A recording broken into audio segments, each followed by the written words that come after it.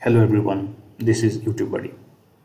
In this video, we are going to discuss about a very interesting feature of TypeScript function, that is optional parameter. Generally, all the parameters of TypeScript function are considered as mandatory parameters, but you can have optional parameters as well. For example, if you want this parameter into to declare as optional, then you need to put one question mark after parameter name into, which will indicate the parameter into is optional.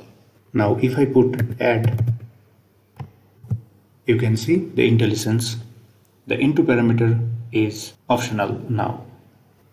In that case, we can put one single parameter inside that add function. There will be no error. But if I remove this question mark, you see immediately we got error which says expected 2 argument but got 1. When we are putting only one parameter inside add function, the other parameter value has been taken as undefined. To get rid of this, we need to make a little change on the code. We have changed our code a little bit, which says if into value is there, return n1 plus n2, otherwise return only n1.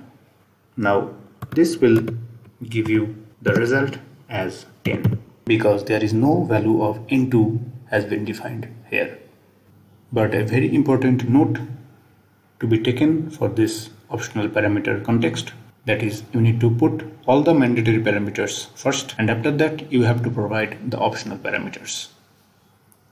For this particular function, you cannot write the first parameter n1 is optional and the second parameter n2 is mandatory. We got error. A required parameter cannot follow an optional parameter. So if you have a mandatory or required parameter, it should be always before the optional parameters. Now we have another concept of optional parameter, that is default parameter, which means when you are declaring your parameter inside that function, you can provide a default value for that. As for example, if I write the value of n2 is 20 inside that function declaration, these n2 parameters are being optional. If I hover this method, you can see the IntelliSense is showing us the n2 parameter is optional. Now if you write add and 10, this will give you the result of 10 plus the default value of n2, that is 20, is equal to 30. Now you have a proper idea of optional and default parameters in TypeScript function. Thank you so much for watching. Please don't forget to subscribe. See you in the next one. Until then, bye bye. Take care.